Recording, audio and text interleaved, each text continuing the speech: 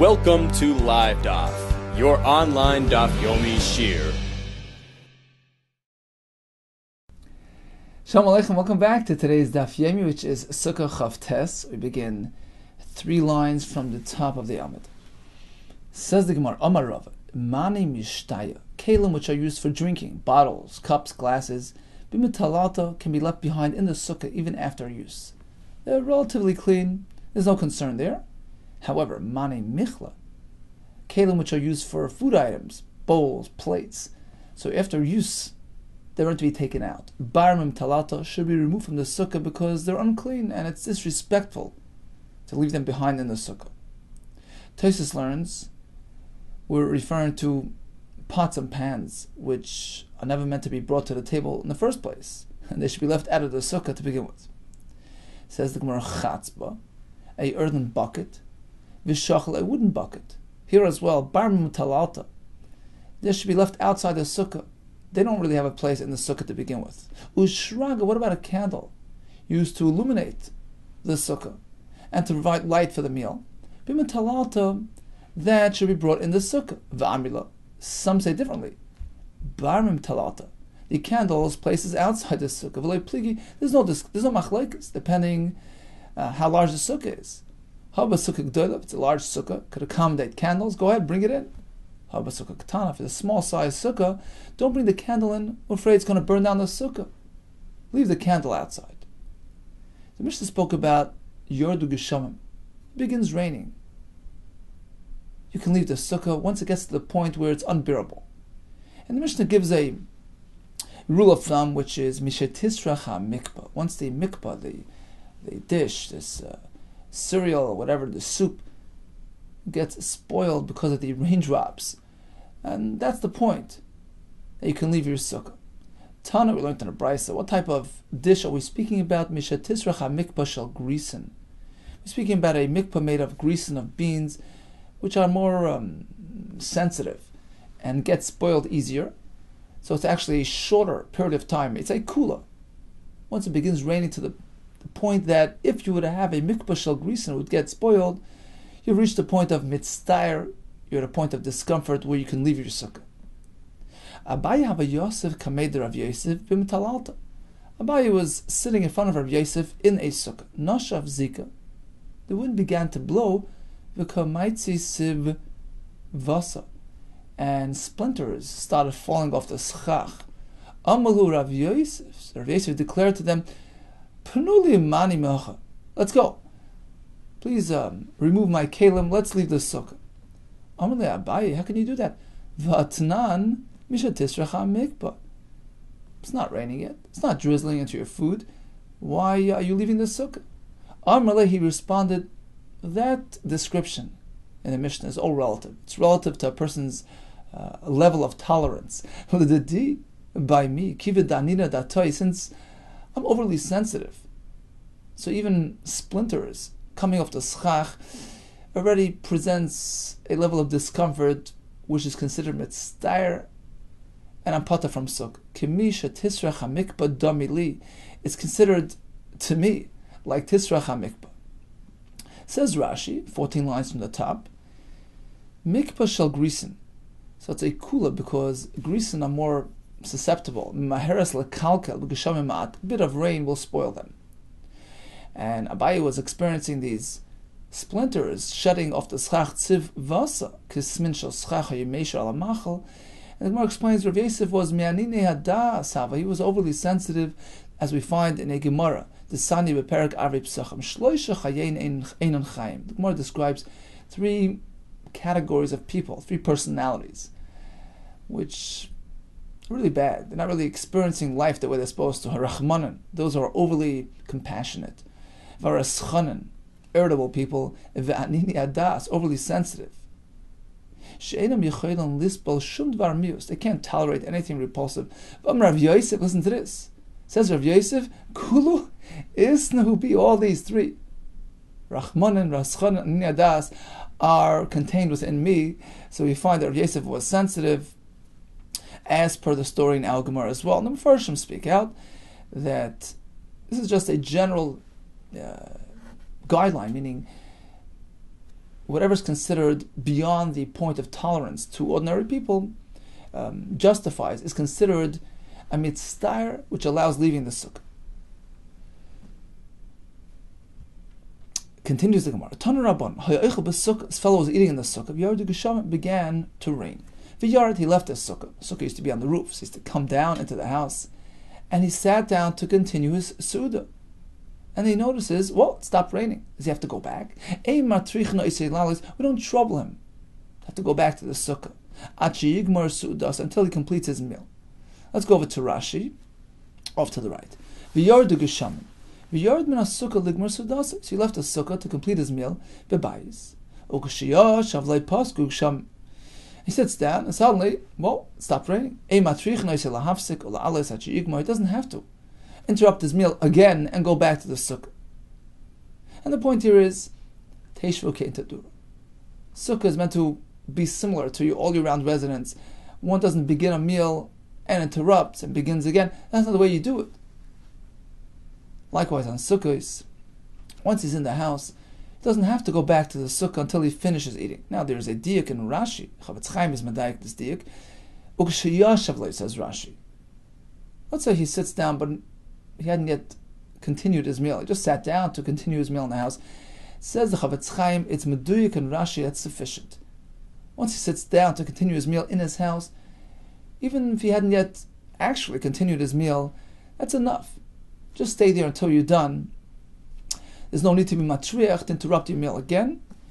And the interesting shita, the Ritva, the Ran bring it, I'm not sure if it's brought lahalacha, that even if you actually notice, he sees rain clouds approaching, he knows it's going to start raining any moment, he doesn't even have to go to the sukkah, because if you know that your your meal is going to be interrupted, that's not keshu kein taduru. That's not the way you live all year round. And therefore they say you can just begin your meal at home even before it starts raining. It's a chiddush. Continues the Brisa with another example of this halacha. Hayoshin tachas sukkah, he's sleeping in the sukkah. V'yardu Geshem, begins raining. V'yarad, he leaves his sukkah and goes into his house. And then he notices the rain stopped. Ein matrichan oisei lalois. Once again, he doesn't have to trouble himself to go back to the sukkah ad sheyeir, until yeir. What does yeir mean?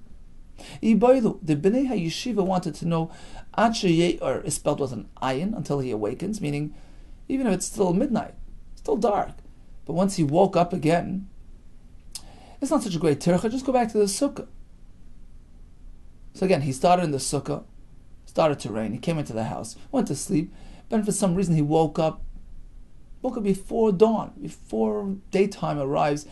So once he's up, perhaps he should be chayv to go back to the sukkah. That's one side of the equation, sheye'er with an ayin, or yat sheye'er with an aleph, which means until it gets light. Otherwise, even if he actually woke up for some reason, but it's still night, continue sleeping until morning. So which way is it? Awakening or getting light? Tashma, listen to this Brisa. Brisa says, ad sheye'er v'yalom shachar. Now, the Gemara figures, if it's with an aleph, then the Brisa is presenting an apparent contradiction. Sheye'er means once it really gets light. Netzacham, sunrise. Yalam shachar is just dawn. So it's earlier than actually sunlight. So it's a steer in the Brisa. Tarti, you're saying two things which don't really work with each other. Ella, Ema, apparently you have to respell that word, ad sheye'er, with an ayin. Ad sheye'er, v'yalam shachar. The Brisa is telling you a kula. He left the sukkah, came back home, went to sleep, and he notices that the rain stopped. There's no need to go back unless two things happened. Dawn arrived, was Yalam with the Shachar, and he happened to wake up as well. Meaning, if he's just up and it's still middle of the night, go back to sleep, don't worry about it. Likewise, if morning arrives and he's still sleeping, no need to wake him up. So again, Teshru Kein Tadura tells you, just live normally. You don't have to burden yourself to that extent. Wake up and go back to your sukkah. Continues the Gemara. Mashal l'mad over daima. So if it starts raining, it's not necessarily a good sign. It's like a mashal. of an Eved who's serving his master. He's pouring him a cup of water. And the Mishnah says, what happened was, V'shafach leikitin al panav. He poured the pitcher of water into his face. Iboilu, the question was, Mi shafach lemi. We understand from the Mishnah that rain on Sukkot is not necessarily a good sign. The Rambam says, we're speaking about Tchilas HaSukkos. Farshim explain that to be referring to the first night when you have to eat in the Sukkah. And of course, the Farshim explain, we're speaking in environments where it's not meant to rain that time of the year, it's Yisrael and so forth. So it's not a good simon, but the question is, who poured the pitcher into whose face? Mi shafach lemi. Was it the master pouring the pitcher into the servant's face? Get away, I'm not interested in your service. Or is the Mishnah describing the deficiency in the Eved? The Eved is serving his master in this inappropriate way. It's like he's pouring the pitcher in his face. So rain on Sukkot is an indication of Klal Yisrael's lack of enthusiasm in their mitzvah. So it's describing the inappropriateness of their service of Hashem. So which one is it? Now, there's no nafka mina lahalacha, Rashi says. Either way, it's a siman klal. The question just is, how do we define, how do we interpret the words of the Mishnah? Who's pouring to? Tashma, listen to this brisa, which says, the sanya shafach le rabbi kitan al. It's the rabbi pouring the pitcher into the servant's face by telling him, I'm not interested in your service. So raining on Sukkot is indicative of that type of reaction from Hashem, that type of rejection, which requires us to hearken, take into heart, and to improve our ways. So Hashem appreciates what we do. Tana Rabbana, listen to this brisa, which is really somewhat of a continuation of the previous discussion. Rashi says, Mishum da'ari hocha b'simani klala. Once we discussed simanim which are troublesome and worrisome, nakat law. That's why the brisa will present us with similar simanim. Tana Rabbana, bizman sha'acham aleika. When we see the sun dimming, some interpret this to be referring to an eclipse. So when the chama is like, when the chama gets hit, siman ra l'chayla al-makulay, it's a concerning sign for the entire world. It's not a good siman. When the sun, which is the primary illuminator, gets hit, is dimmed, is darkened. Mashal l'mahad of what is this similar to? L'melech basar adam, a human king she'asa suda l'avadav. He arranged a banquet for his avodah. V'yineach panas lefneim, and he presented a lantern. So he illuminated the meal, he placed lanterns, ka'as aleim, and suddenly he got upset at his avodah. V'amar la'avdai, so he turns to his servant and he says, look, toil panos mepneim, leave the food here, but just take away the lantern. V'shiva mechoshech, seat them in darkness. Likewise, the sun, which gets darkened, is a siman of rejection. Now, there are two approaches to this Gemara and to the upcoming Gemaras as well. Two approaches in the Mefarshim. There's a kasha here. Well, we all know that eclipses, whether solar or lunar, are pre-calculated. We all know in advance. It's just a normal course of nature that these things will happen. The heavenly bodies will cross over and block each other's light. Why is that a siman ra? So the two approaches. One approach is, that's not what the Gemara is referring to. We're not referring to your typical eclipses, which are pre-planned, pre-programmed, foretold, and just part of the orbiting system here. We're speaking about unusual eclipses, unusual dimmings of the sun and the moon. That's one approach. The Maharal, however, learns differently. He says we're referring to the typical, standard, natural eclipses. The fact of the matter is that Hashem pre-programmed those moments into the world, which are indicative of a siman of judgment and din, the fact that there is a diminishing of light, a deficiency in the illumination, whether sun, moon, stars. Those are preordained moments of din, of justice, and are indicative of din in the world, of judgment, which is now preeminent in the world, which requires us to hearken, take stock and better our ways. So two approaches in the Gemara. as to what we're referring to. So that's the first brisa. When the sun gets hit, it's a siman ra for the entire world. Continues the Gemara with another sheet. Tanya Me'omer. Kolzman Shema Oiris Loikin, when the illuminators are hit and become dimmed, siman ra l'son ayam shel Yisrael. It's a siman ra for the son ayam, the enemies of Yisrael. It's a euphemism. It's a siman ra for Yisrael. We must take heed and do teshuvah. Why specifically Yisrael? We have other company in this world. Says the Gemara, you know why? Klal Yisrael are accustomed to getting hit. Let's go down to Rashi, in the first wide line. You know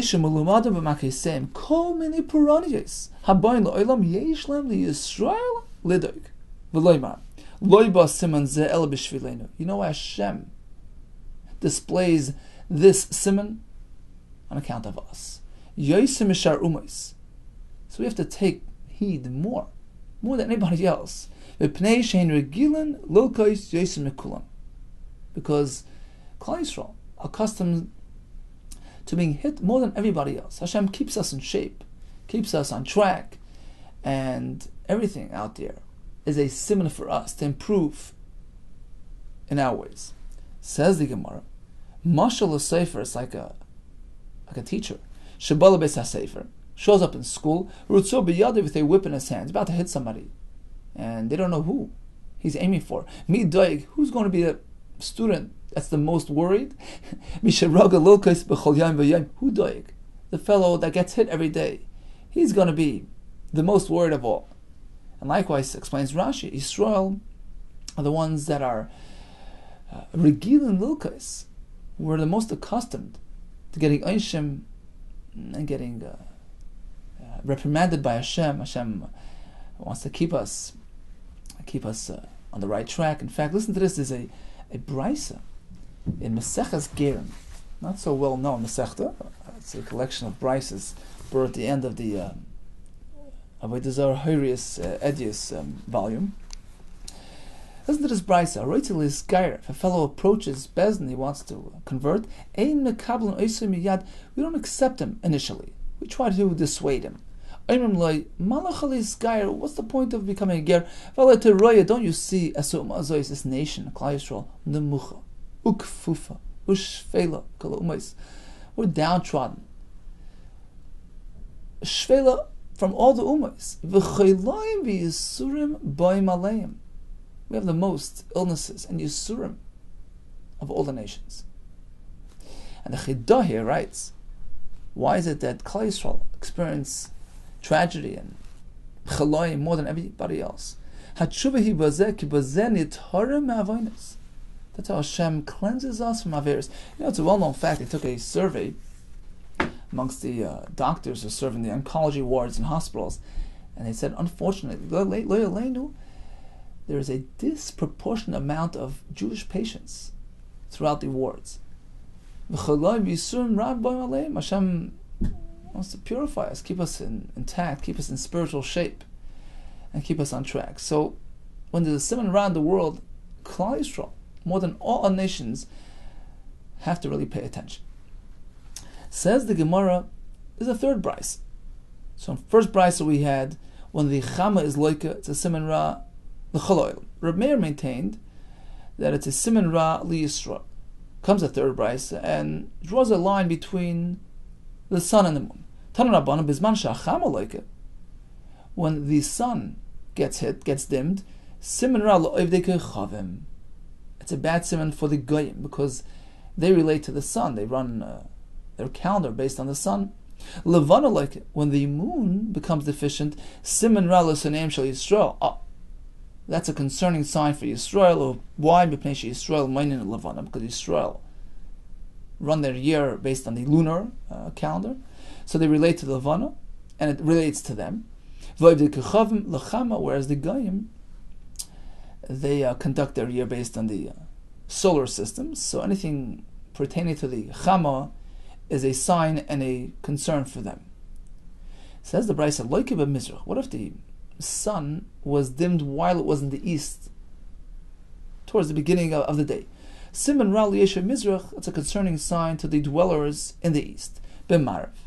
If the siman occurred when the sun was already towards the Ma'arav, Siman Ra L'Yeshev Ma'arav, it's a concerning sign for the people in Ma'arav. Be'emtza Rakia, it was in the midpoint of the sky, Siman Ra L'Kolim Kuloi, it's a concerning sign for everybody. Panav Doimin L'Dam Cherev. If the sun appears reddish, like dam, like blood, Panam Doimin L'Dam, Cherev Bala Olam, that's an indicator of bloodshed coming to the world. L'Sak, if it appears blackened like a sack, Chitzei Ra Bain L'Olam, it's an indication of famine arriving. Luzu, it presents as blood and a sack. Cherev v'chitzei ra bain l'olam, that's a sign of both tragic events to be anticipated, bloodshed and famine. Laka b'knisasei, if this dimming occurs b'knisasei, which means when the sun is setting, going into the horizon, that's a sign that things are going to go slowly. Per anus shoyelove, tragic events will be slow in coming, just as the sun sort of waited it out until the end of the day to present itself as such. B'tziase, however, if the siman presented itself as the sun left the horizon, as soon as the sun rose, that's a sign of mimaheres lavai, that the tragic event will be quick in coming, just as the siman presented itself so quickly. Some say in the reverse, that if the siman presents itself at the end of the day, that's a sign that it's going to be quick in coming, just as the siman is here just a very short time. It's here and it's gone. It means things are progressing quickly. Whereas if the siman presents itself at the beginning of the day, that's a sign that things are going slowly, because the siman will be here throughout the day. It's a siman that things are not moving so quickly, and there's still time to wait it out. Says the Bryce, we always find that when a nation gets struck, we don't find a nation without its God, meaning every nation has a representative, an ambassador, a minister, a sar in Shemaim, who looks after it, advocates for it. So when Hashem hits an ummah, it's together with its malach. Shenamar, we find the Mitzrayim. Ubechol Elohei Mitzrayim Eser Shvatim. Not only did Hashem hit and strike Mitzrayim, but all the gods of Mitzrayim, the Sarim, the Malachim Shemaim, came along as well. It's one package, the nation and its representation in Shemaim. Rashi brings a mashal, Samuel Shayesore Shal Esav. Says the Bryce, although we speak about all these concerning signs, when we discern some deficiencies and dimmings within the heavenly bodies, that really only applies to those who are under the influence of those celestial bodies. However, Yisrael, we can rise above, out of the influence, beyond the reach of these Chama and Kechavim. Bizman she Yisrael Eisen return Shal Malkim, when Yisrael follow the way of Hashem, Ein Misyarim Kol Elu. They have no reason to be concerned from any of these simanim. Shenamar Koyamar Hashem. El derech hagoyim al tilmdu. Don't learn the ways of the goyim. If that's the case, you stick to Hashem. You're above reach. You're beyond the realm of these physical phenomena. Don't be afraid of all these worrying signs discerned in heaven. Ki hagoyim are concerned when they experience these concerning signs. Only they worry and have fear. Yisrael should not have any worry and fear if we're connected to Hashem. There are 4 reasons why the sun will be dimmed. The head of the bezin dies, and he wasn't eulogized properly. So the Abbezin is the Gadol, is the biggest Talmud Chacham, like a sun, a illuminator. And if he's not regarded with proper respect, the sun suffers. That's number 1. Valnara Murasa, a betrothed girl who was abused, Shetzaka Ba'ir, she called for help in the city. Ve'ein Mashiach, nobody came to help her. And Masha says, it was as clear as day that she needed help and nobody responded. The sun suffers. Val Mishkav Zachar, inappropriate behavior between men. And the Aruch LaNer explains, An ish is meant to be a provider, mashpia. He returned it, an ish, from a provider to a recipient. The son, who is meant to be the world's provider, suffers as well. On account of two brothers who were killed at once. There are 4 reasons why the luminaries, Rashi says, referring not to the sun this time, but to the Yerech v'Kechavim, the moon and the stars, they get dimmed, for 4 reasons. Al-Koisfei, plaster, those who engage in writing and forging documents to set people up, and frame people. Valmide is sheker, and for those people who are offer false testimony. Those who raise light animals in Eretz Yisrael, who devour the vegetation. And those people who chop down fruit-bearing trees, by doing so they indicate that they're rejecting, they're not appreciating the bracha of Hashem, and the result of this is the ma'iros leikin. There are 4 reasons why the assets of Bali Batim, wealthy individuals, will be handed over to the authorities. Number 1, Almashe Shtores Purim. They keep around loan documents which have already been paid up. They keep it around to manipulate, to blackmail the loiva, once again, to pay again. So it's inappropriate behavior with their money. So it's a money-related offense, and the midah connected to midah is they lose their money. Or they lend with ribis. Let's go to Rashi here. On the top line, it was in their hands, in their ability. They see people doing things inappropriately. They have the ability, the leaders, the wealthy individuals who have influence. They should exert their influence. Says Rashi, fact of the matter is, it's human nature. People listen to wealthy people. Their words carry weight. Everybody trembles in fear from these ashirim. So although they have the ability to influence, to mashpia, to keep their community in check, they don't exert their influence. They don't live up to their responsibility. And as a result, they lose their position, they lose their hierarchy, they lose their money. Continues Rashi. The Gemara.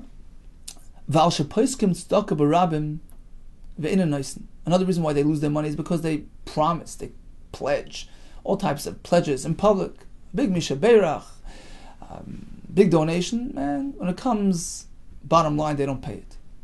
So these are 4 offenses related to monies, and the result is Hashem takes away that money. There are 4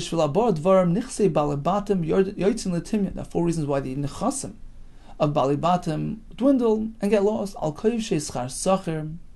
Once again, they're engaged in inappropriate behavior on account of their money, on account of their haughtiness, their they withhold wages from their workers. They deny the worker the wages that are coming to them. They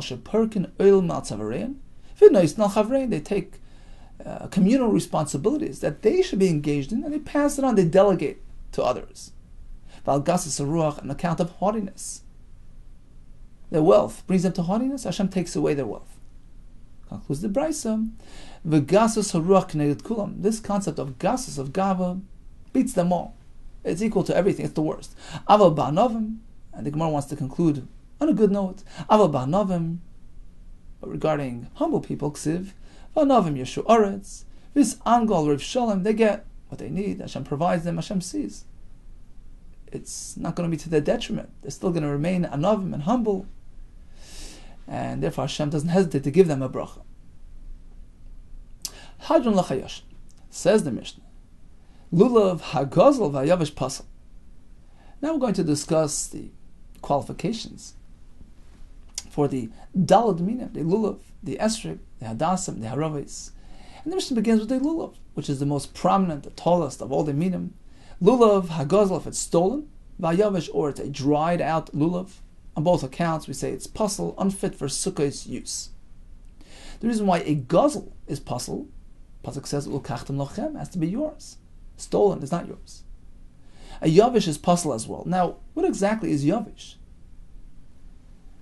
So Tosfos brings, perhaps, we'll compare it to another Gemara in Avodah Zarah. Once 12 months pass, that's called yavish. Is that what the Mishnah means? He says it can't be, because the Gemara later speaks about a hadas, where most of the leaves were yavish, but some remained fresh. Now, if it's already 12 months old, then the whole thing is yavish. So it can't mean that it's a time-dependent definition. Rather, he says, Shetei nefrechas b'tzipern. It's dry enough that when you flick it with your nail, it cracks. That's Tosfos Pshat. The Ran disagrees. He says, yavish is not a defined description. It's all relative. You look at it, it appears to be fully dried up. It's all white and dried. That's considered yavish, and that's puzzle. In fact, the Ravad seems to be going with that approach. He brings a Yerushalmi, that when something is so dried out and it's white, it looks like a mace, you can't use it. Pasuk says, Loi ha-meisim yahaluluka, something which is dried out without life, is not meant to be used for praising of Hashem. So he says, Alulav hayavish is puzzle, Loi ha-meisim yahaluluka. In fact, the Balaturim in Chumash attaches a remez, a gematria to it.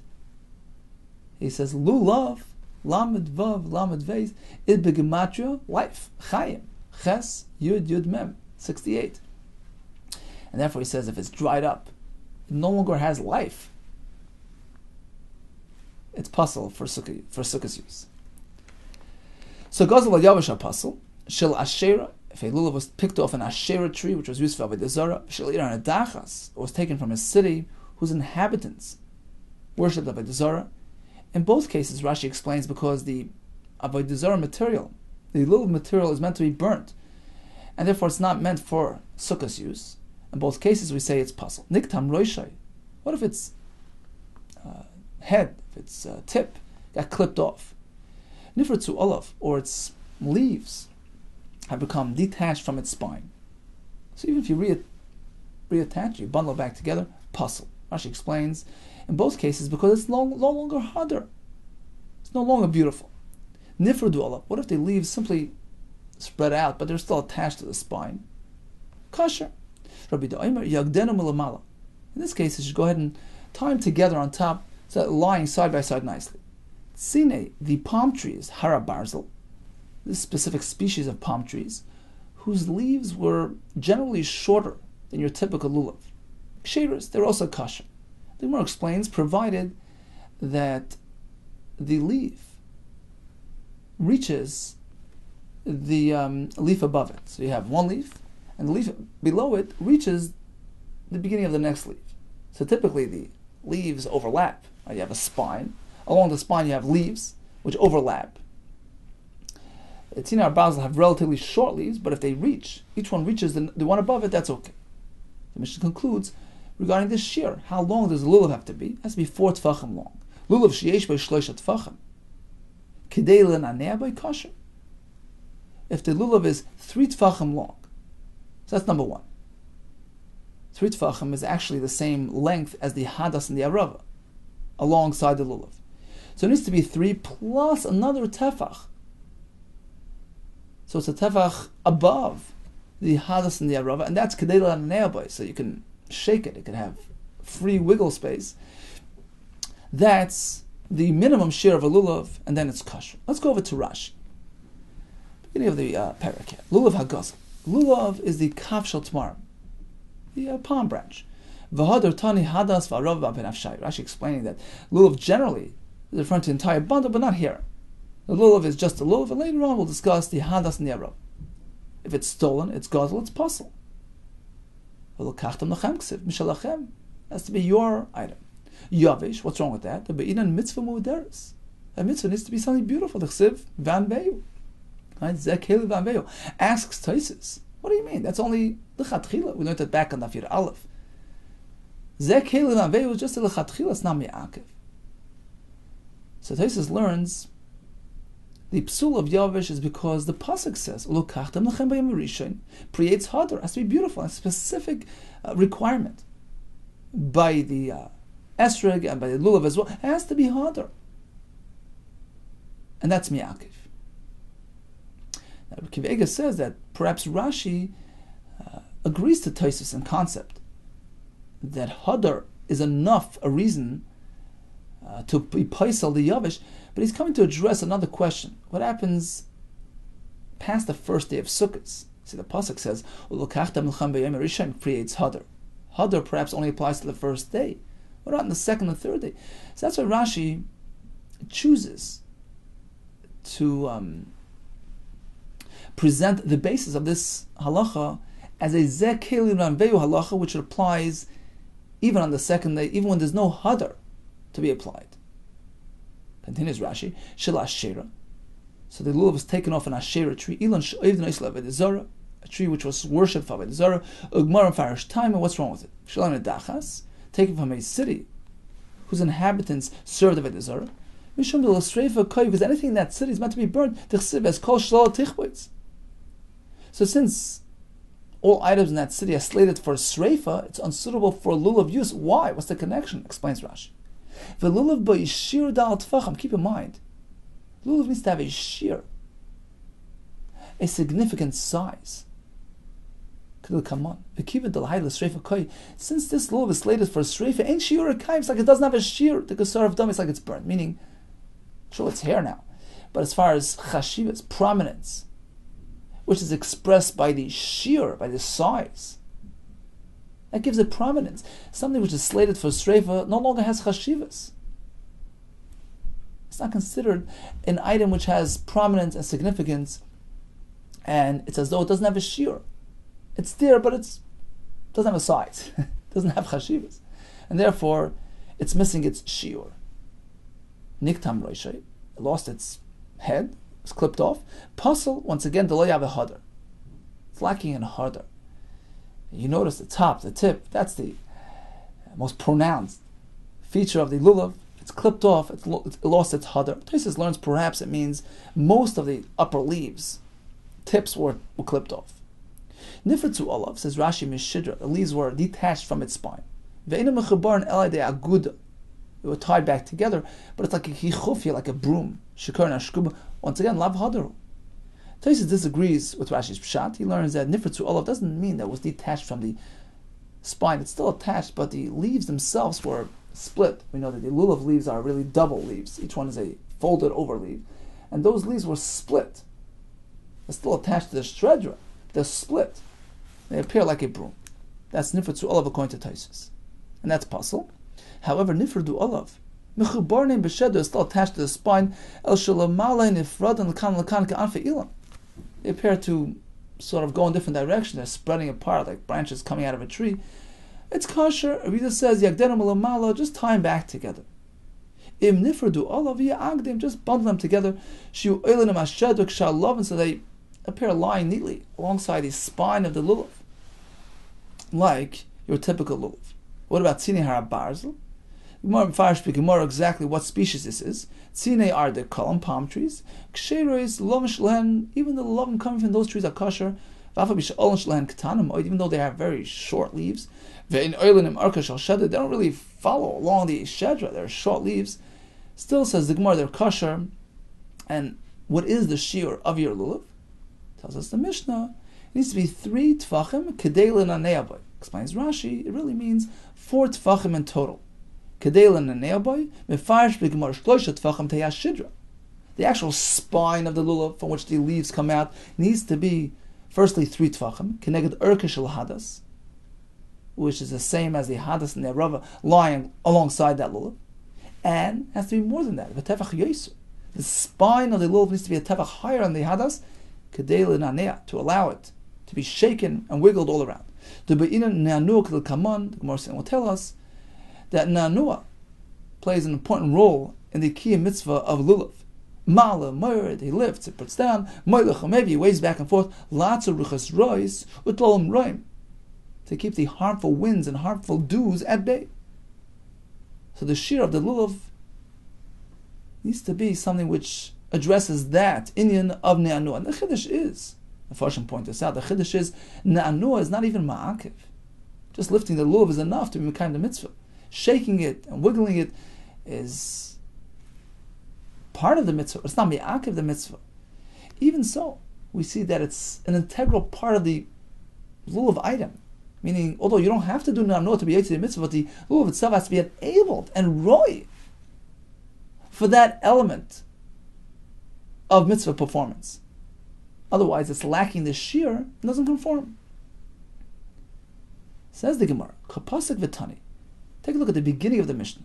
Lulav hagazel v'yavish pasel. Mishnah sets forth a pretty set and standard formula that gazel and yavish are pasel.